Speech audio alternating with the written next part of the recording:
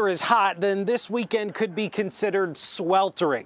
With potentially record-breaking heat on the way, cities and towns across Connecticut are offering families a way to beat the heat a little early this year. What are your plans to beat the heat? I'm personally going golfing. We are heading out to the Cape where it's going to be a little bit cooler. With potentially record-breaking temps on the way, West Hartford is taking action. We've been monitoring the weather forecast and decided to expedite the opening of our splash pads. The reaction from families? Oh, it's a week early? Oh, nice. Heck yeah. And they aren't the only community offering some early season relief. We're making sure our recreation centers will be open tomorrow.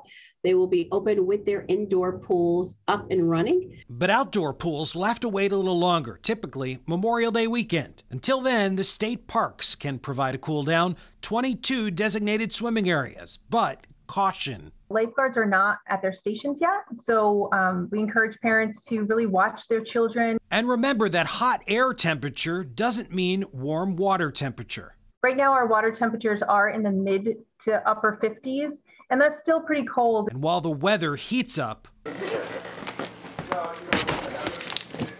stores are stocking up. This is unexpected for, New England to have a 90 degrees in this early in May. Larson's Ace Hardware is seeing air conditioners, grills, pools, and other items fly off the shelves just as fast as they can stock them.